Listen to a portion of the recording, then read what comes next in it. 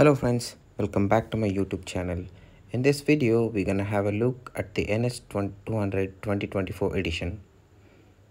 This is how the digital display looks, and these are all the switches we have.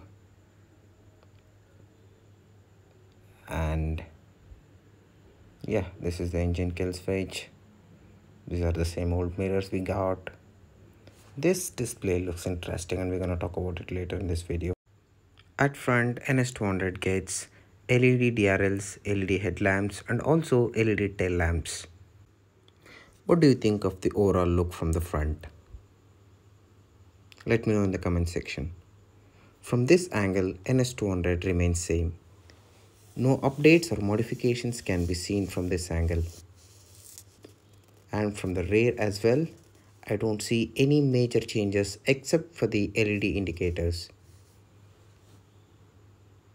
Before moving further, if you are new to my channel, please subscribe and support. Now let's talk about the instrumentation cluster or the digital display. This is how this looks.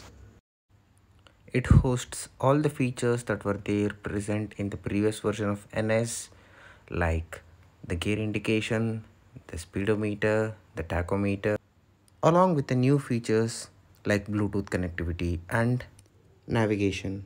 Moving on, this is the mode switch, this is a pass switch, this is indicator, horn, and this is the kill switch, this is the headlight switch, interesting, and this is the starter switch.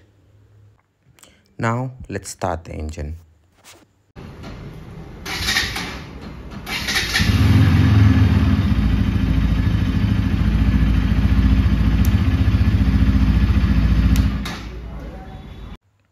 Since I own 2023 NS200 edition and I like the previous version of mixture of analog and digital meters, I wanted your opinion on whether you like the previous version or the current version of the instrumentation cluster.